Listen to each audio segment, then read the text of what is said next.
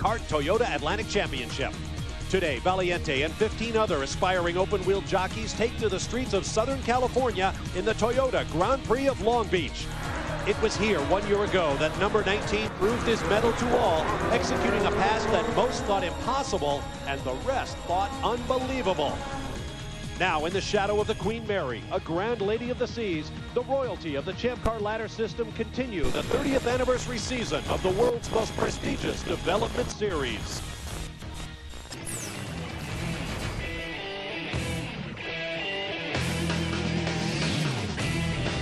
Write it down. No event in motorsport has been more blessed by Mother Nature than the Toyota Grand Prix of Long Beach, site of round 2 of the Toyota Atlantic Championship for 2003. Hello everyone, I'm Bob Varsha along with Brian Till. Calvin Fish is in the pit lane, and after 2 days of dire weather forecasts, as you can see, we have clouds in the sky, but we also have bright sunshine and a light breeze blowing across Shoreline Drive as the field makes its way around its warm-up laps. On row 1, A.J. Allmendinger, his first career pole, start next to his teammate Aaron Justice.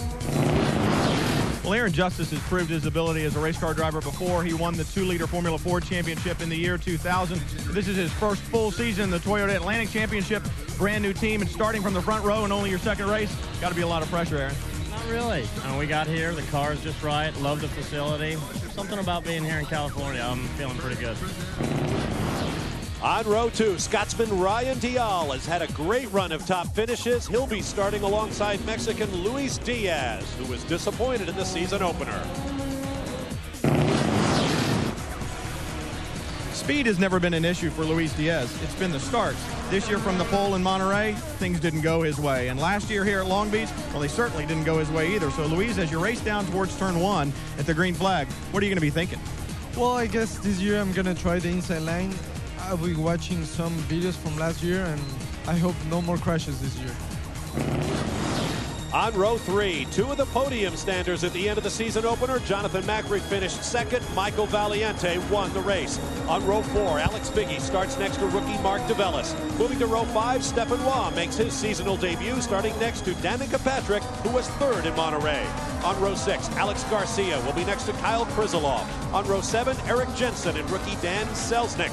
And on row 8, Joey Hand, who was the pole sitter at this race last year, qualified 8th, but has gone to the back of the field with a chassis change. He'll start next to Philip Thayer.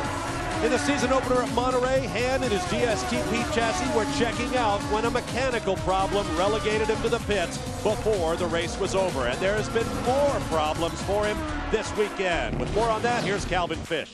Well, Bob, Joey Hand was certainly hoping to rebound from that disappointment in Monterey with a strong run here in Long Beach. He's the defending pole sitter here, having claimed that position last year, but it's been anything but smooth running for this DSTP crew.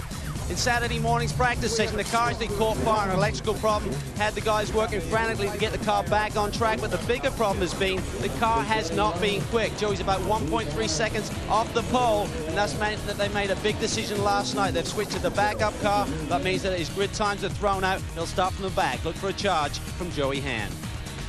And this is a very difficult track to charge on. Take us around, Brian. Well, Bob, every Atlantic driver wants to win here at Long Beach. Long Beach and Montreal are the places you want to win in one of these cars. Passing places, turn 1 and turn 9 at the end of the long back straightaway. But turn 1 is the issue. You got to get through it at the start, and it's always a problem. You can see just how narrow it is. It is also very bumpy. We'll check our onboard cameras. One will be carried by Danica Patrick, who made history in the season opener as the first female driver to stand on a Toyota Atlantic podium.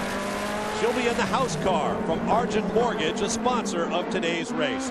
Also carrying an onboard camera, number 33, Luis Diaz, who will start P4 when we get underway. There are the 2 yellow cars of the Rousport teammates. Dial is in the red, number 28. And now they swing onto Shoreline Drive through the famous hairpin. We expect the green flag, and then keep your eye on turn 1. There it is. J.B. Wilbur gives him the green, and this is where your heart almost stops. Down to turn 1. Danica, what a great start she's got. Hold on, guys. Here we go. Look at the scramble up ahead. Here they come. The 2 Rousport teammates, Allmendinger and Justice. Macri looks inside. Oh, so tight through there, but so far so good. On board with Diaz. Patrick gets him. Oh, he may get shuffled out as they make their way around the Fountain Center for the first time. Danica Patrick got a tremendous start. She's improved several positions. A.J. Allmendinger holds that position in the lead, and Aaron Justice, his teammate, slides in, but Danica Patrick was the winner on that start. Now they'll swing through the left at turn 6 and onto Pine Avenue.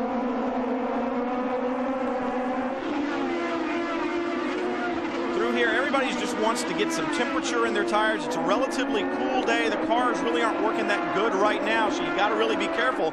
But it is a hard racetrack to pass on, so anything you can get at the start is a benefit. Side by side, oh, a little brake lock up there from Kyle Krisiloff. Look at Allmendinger check out. You know, one of the things the guys have said about him all weekend long is on cold tires, he's willing and able to run hard from the beginning, and that's what we're seeing. He's been able to pull out a little bit on his teammate. Calvin Fish. Well, Danica Patrick made a storming start there, and they really struggled with the car all weekend, Bob. A lot of understeer in the car. They're running very light on downforce. Bobby said, we think we've got a handle on it. We're hoping to make a strong impression here. But talk about the Rosport team. Some big sigh of relief down there. They got their two boys on the front. They're hoping they get through turn 1 cleanly, and they made it through. That they did. Allmendinger, in just his second career Atlantic start from pole position, leads Aaron Justice. Then Jonathan Macri, Ryan Dial, Mark DeVellis made a huge jump going from 8th to 5th on the first lap. Danica Patrick is 6th. Then Michael Valiente, the defending champion, Luis Diaz, Alex Biggie, and Alex Garcia round out the top 10. We'll be right back to the beach.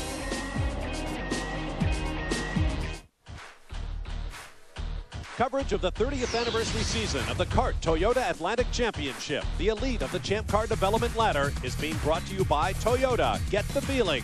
To invite you to visit the Toyota Atlantic Championship website at www.toyotaatlantic.com. Welcome back to the streets of Long Beach. There is A.J. Allmendinger, last year's Barber Dodge Pro Series champion. And as you mentioned, Brian Till, the cars are beginning to come up to speed. Every lap, these guys have been going faster. Allmendinger's last lap, a 1:17.8, 2 full seconds and change faster than his first lap. Oh yeah, and almost 1 second faster, actually 1.1 seconds faster than the second place car. It was his teammate Aaron Justice, and we talked about the fact that A.J. Allmendinger is so good on cold tires. When you jump out there and you get that advantage over everybody else, that advantage then stays from lap after lap. You got to take it when you can get it. He's very good on cold tires. You get a good look there of Aaron Justice, followed by Macri and Ryan Dial. And those guys, Macri and Dial, have been fast throughout the second qualifying session and in this morning's warm-up. Aaron Justice seems to have lost a little bit there. I know that they wanted the car to get a little bit faster, but they may have taken the wrong tack, so they've gone back to a setup that they feel is a little bit better, but it cost them a little bit. And it looks like Macri and Dial, Macri blocks Dial down to the inside, and Aaron Justice is looking at his mirrors going, thank you guys, because look at the gap he's been able to pull out over Macri. All of these cars using the same 4-cylinder Toyota engines, and all of them are on the same Yokohama Advent Racing slicks. Calvin Fish. Well, one man who was sweating turn 1 more than the drivers today, Bob, was this man, Carl Russo, car owner of numbers 3 and 4. Carl, looked like the boys really behaved themselves down there. It was a great start. They got off to a good start, but hats off to the whole field. I mean, the whole field got through cleanly.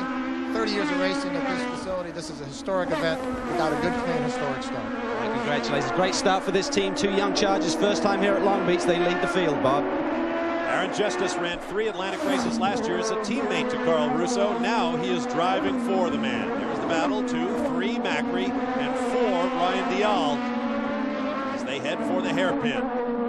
You can see the gap that Justice has been able to pull out on Macri a little bit. The more that Macri and Dial fight amongst each other, the more Aaron Justice is able to pull away. That battle has settled down a little bit between 3rd and 4th, and Macri's working his way back up to Aaron. Aaron's hoping that Ryan Dial charges a little bit harder. Let's pick up the next car in line. There goes Michael Valiente, and here's Mark DeVellis. Now, I mentioned that DeVellis in that red car went from 8th to 5th at the start of the race, but officials ruled that he jumped Valiente at that start, and he was ordered to let the defending race champion back around. So they now run Allmendinger, Justice, Macri, Dial, Valiente, and DeVellis. Yeah, well, when you get your foot in the throttle before the green flag comes out, it's easy to pick up positions.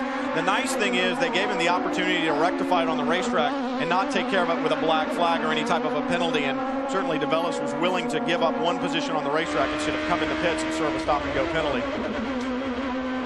On board with Diaz.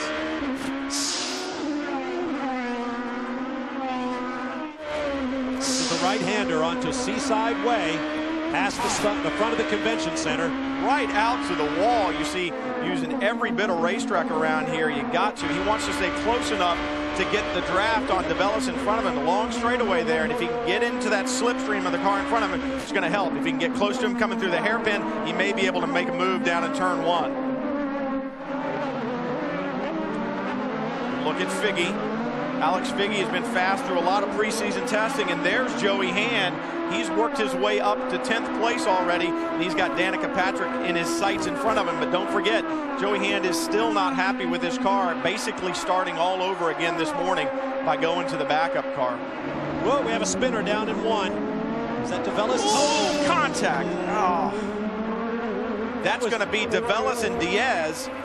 You can see damage to Diaz's right front tire there. That car is not in alignment anymore. It's damaged.